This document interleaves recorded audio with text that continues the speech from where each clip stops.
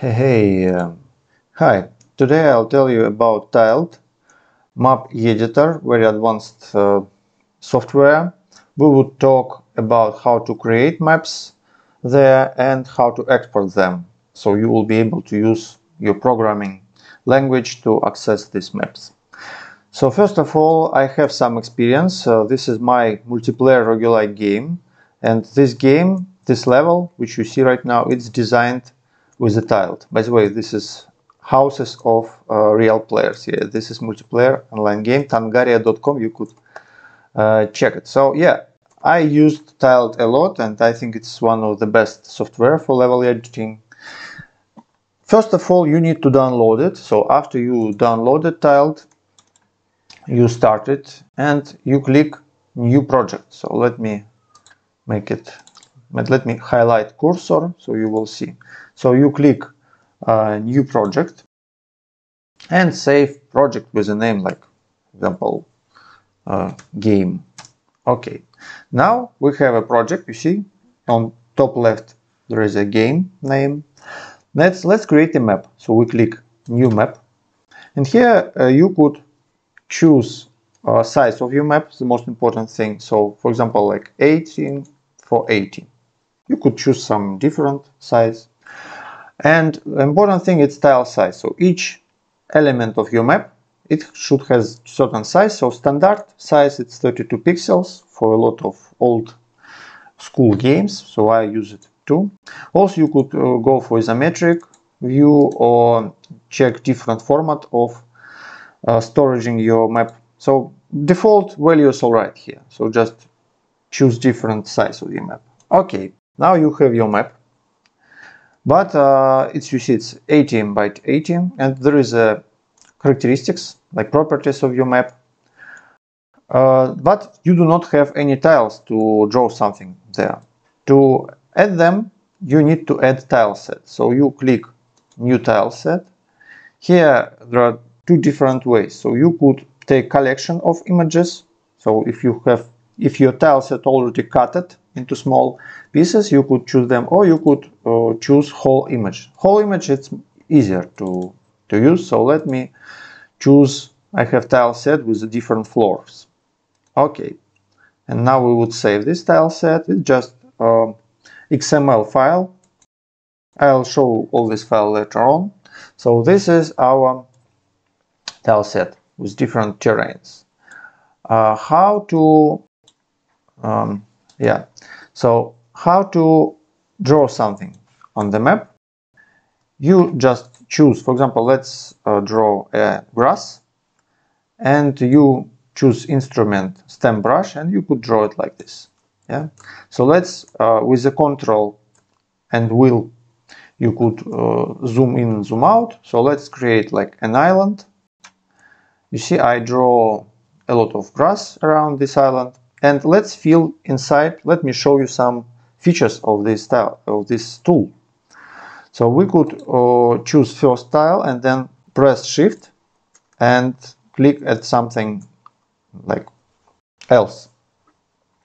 So you choose several tiles in one click, and you could already kind of like put them like this. But this is not very impressive. The most interesting thing is to use randomizer. So if you will choose bucket tool, and then you will click at random mode, you will be able to fill entire element which is limited with this grass out of other places. You could fill it with randomized landscape, which looks really cool. So for example, we could also include there some relief. Let me do it like this. Yeah, you see, now it looks really fun. So it's one of there are a lot of different features like this. It's one of them. So you could create maps very fast like this. And also let's make a water outside. So also use fill. Yeah, we made the water. A lot of people, they use this tool tiled like this mostly. They just create one layer and put their stuff. it looks legit and interesting, so it's quite nice, but actually it's much better. There are some ways to make it better to use, for example, layers. So like in Photoshop or some graphic editors, there is a layers. So first layer, we would call it floor. We have it here, we could hide it on show. Let's create another layer. We would call it like transition. Transition. And let's add another tile set for this layer. So let's click here, new tile set, choose, and I'll choose trans PNG. It's another tile set of mine. Okay, you see we have like tabs on top of the screen which we could switch. Now we could draw at this second layer. We could use another tile set to draw there, or we could, by the way, use old tile set too. But let me show you. For example, we would take a mountain. You see, I have here a mountain, so I choose it with a shift like this, and now we could put it in our map like this. Why floors? They are awesome, because if I'll choose floor, for example, and I'll make some sandy floors, let's make them like this.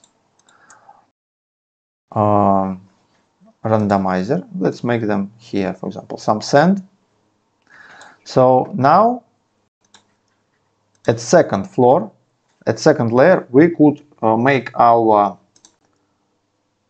mountains, you see, with a different background. So here we have mountains on the grass, and here we have mountains on the sand. It's because it's second layer, so we could hide it. And this transition layer, it has transparent tiles there, so they are all transparent.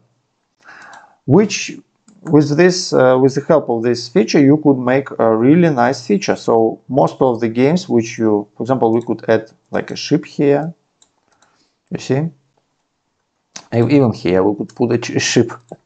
Yeah. So most of the games, modern games, 2D games, they use layers. So let's create another layer.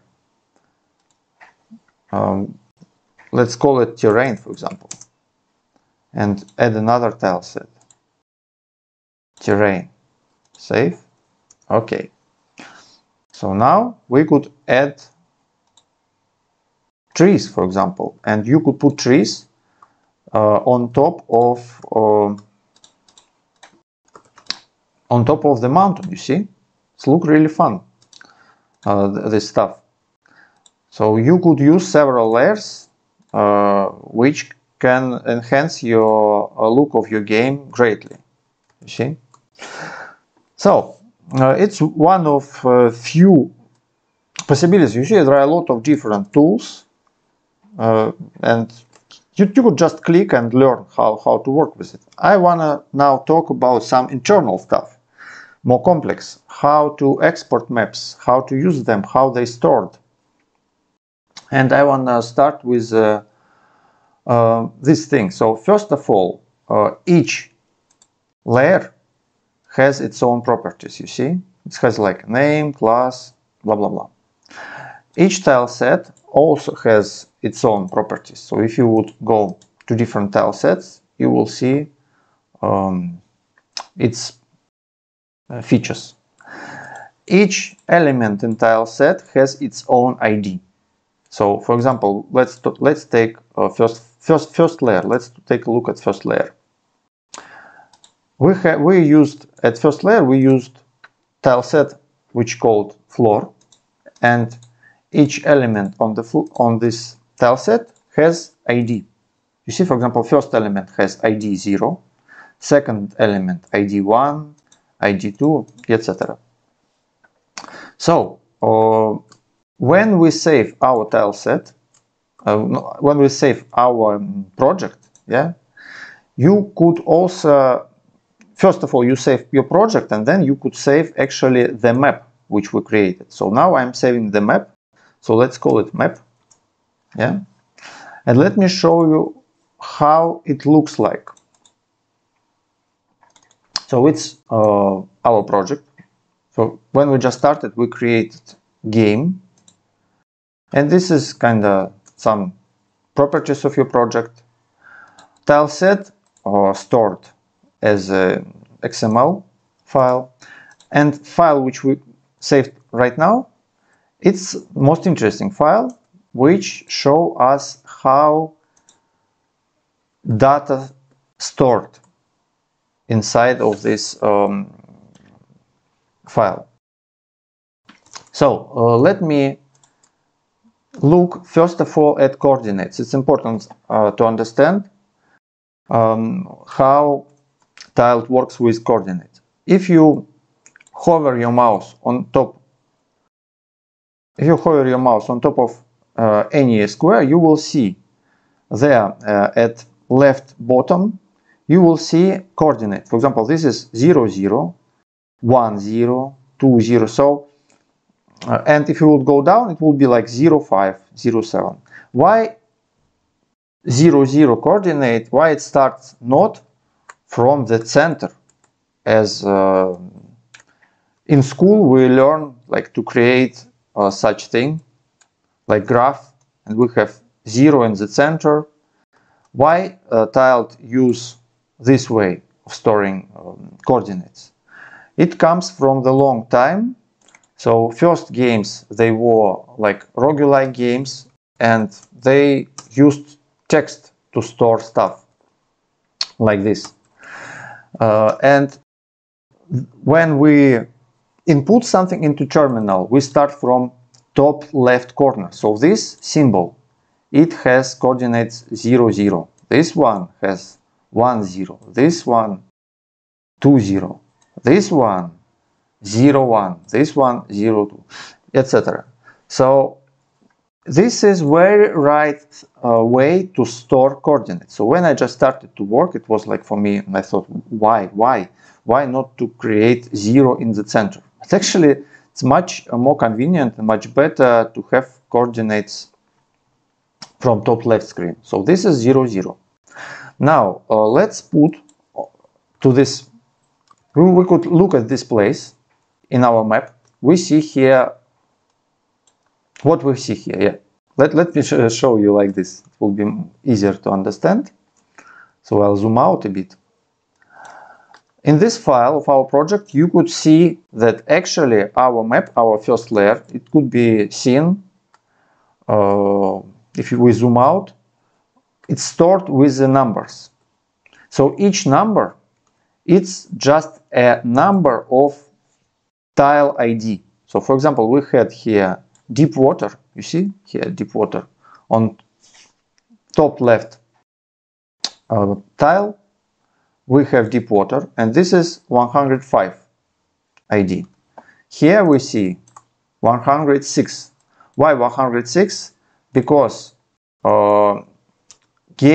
tiled, it uses, if we do not have any tiles, for example, if I delete tiles from here, and this will be empty, if I'll save it and reload it, we will see here 0.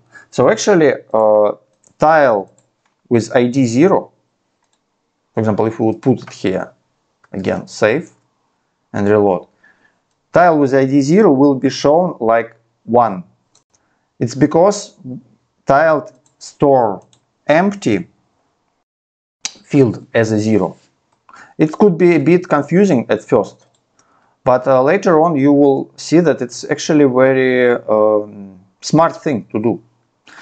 So let me like put some 0 tiles. Let's save, and you will see. Okay, it's a lot of ones. So basically, it's very simple way to store data. Our first layer, you see, there is in this file there is a layer ID 1. So for this first layer, we have for each tile we have number, simply number of tile which we use in this place. This is layer number 2. Let's take a look at it. So it's called layer number 2. it's named transition, and here we see a lot of zeros. Why? Let me show you.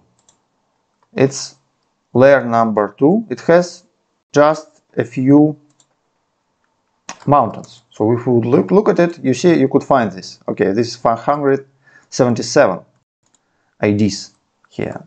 And it's all zeros. So if, for example, I'll put again to the top left corner, I'll put here this first tile in transition tile set. It's a river. If I'll put it here and save, we will see here that 0 become 385. Why it's 385? If we would look at it, it has ID 0 because it's different tile sets. I have 3 tile sets right now. So floor it starts with a 0, and yeah, it shows as a 1, which is like it. Yeah, we like it.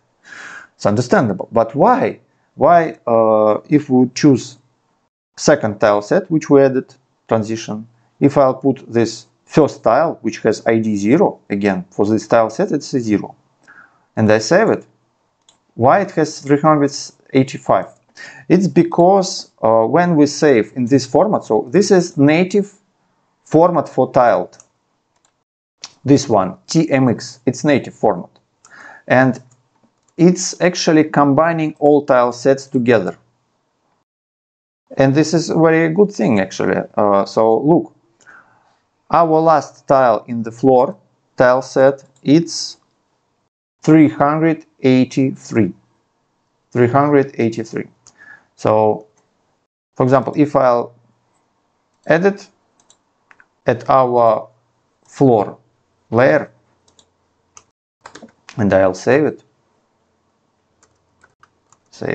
yes, we would see it here, 384, because it's +1, as I said, because 0 it's occupied for empty place. So now I think you already figured out, okay, because this is the last tile of our first tile set, and it's 384 here. You see, 84 here. That's why next tile set which we added, next element, it will be 385. So if we would, again, if we added it already, yeah? So if you would look at it, you would see that it's 385, because tiled is just merge. It's like combining. After this tile set, next one which you added, it will just start its IDs not from 0, but in this particular format, in TMX. There are different formats, so I'll show you some others.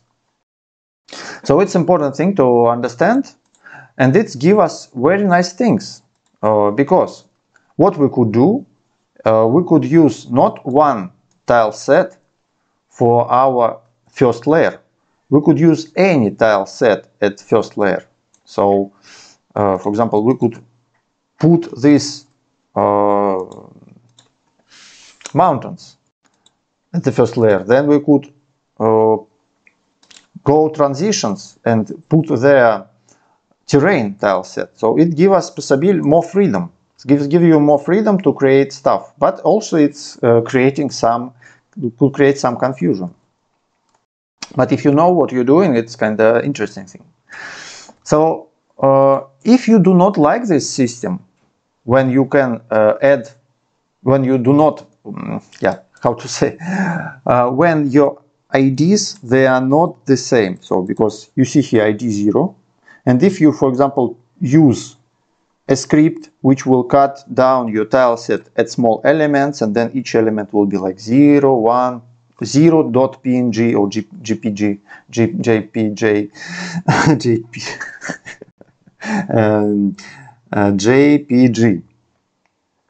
We call it JPG in my native language. So if you would cut your tile set into small pieces, then you could call them with these names, and it will be easy for you to bind it to your game. With this system, you see, it's a kind of a bit messy, and you need to know what you're doing. So if you do not like this, you could choose different formats to export your map. How to do it? File, export as, and there are some other formats. For example, most easiest way it's CSV. So let me show you. We would save our map, which has 3 layers, as 3 files. You see, we have 3 separate files. So let's take a look at first one, map floor CSV. And here, let me now make some fun. I want to create here some grass, just because it's zero number element. Now, if we would export it again, okay, we need to export this again. Yes, replace. Now you see, wait. Okay, yeah, I did it at wrong floor, wrong layer. We need to do it here, so let's use floor. Yeah, in floor, save, export. Yes, now you see it's zeros. So if you export in CSV, each tile ID, it will be the same as in your map, which is very convenient in some cases. So the problem is that, yes, you have 3 different layers and they stored separately. Also, difference between tiled is that tiled format, it has empty fields stored as zeros. You see, here we have a lot of zeros. It's empty fields. In CSV formats, empty fields stored with -1, and as you understand, zeros is just first ID of the tile. So it's preserve its ID in CSV format, which is very nice. But you have limitations. So if I'll try and I'll take for the first, in our first map, in our first layer, I'll try to use tile set from other tile set, and I'll try to map it here, and we would export it. Now, again, I'll open. Now we see that actually, sorry. Yeah, you see that actually it's zeros, but I used another tile set. So here in our tiled format, TMX, here you will have like huge numbers, sometimes like 700 something, because all tile sets, they index it. And you could use any tile set at your map. When you export in CSV format, each tile set bound to all tile sets, they have the same numbers and the same IDs. So each tile set starts with 0 if you save in CSV. And if you save in tiled format, they kind of all index it. This one will be 0, this one will be 385, this one will be like 700 something. So you see there are some drawbacks and advantages. You need to choose a proper format for your game, how you want to design it. Basically, it's all what I wanted to share with you. Please subscribe to my channel. I'll make more videos, more guides about game dev and game design, and about tiled, of course. Hope to see your comments. Let's discuss features which I showed you today, maybe give some tips, some interesting ideas. Maybe you could ask some questions and we will try to help you with our community. Hope to see your comments. Have a good day. Bye-bye.